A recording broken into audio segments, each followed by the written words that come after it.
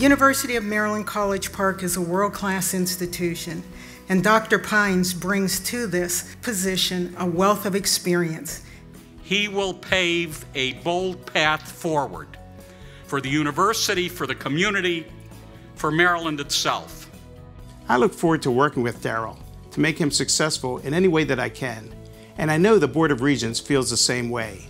We are lucky at UMD to have attracted him as our 34th president, and I am delighted to welcome him in his new role, and it's now my pleasure to introduce Darryll J. Pines, the 34th president of the University of Maryland.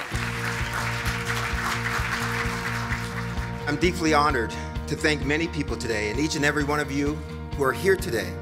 I am grateful for my family's support, the Board of Regents, and to President Wallace Lowe for his leadership and deep friendship with me over the past 10 years.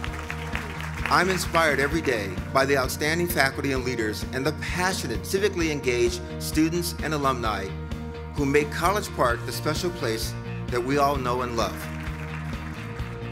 I strongly believe that education is the great equalizer, and it happened to me.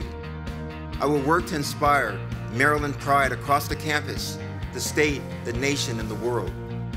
We must embrace and celebrate our diversity and ensure that every person who comes to Maryland has the opportunity to share in that excellence. Lastly, I ask that you also demand excellence of me.